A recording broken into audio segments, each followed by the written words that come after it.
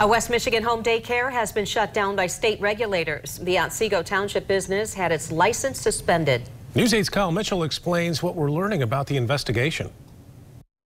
The incident that led to the daycare's license being revoked happened earlier this month. State officials say one child was injured and taken to the hospital the next day. The Michigan Department of Licensing and Regulatory Affairs has suspended the license of Nancy Zenos, who operated a daycare at this home on Earl Street near Otsego. State documents allege the incident started on February 5th when Zeno was trying to get a child to lay down in a cot. The document says the child began jumping up and down on the cot.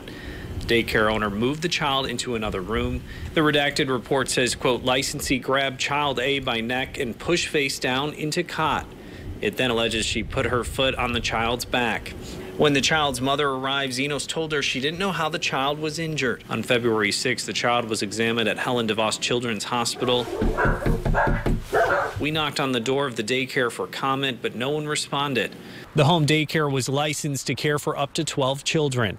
In Otsego Township, Kyle Mitchell, News 8.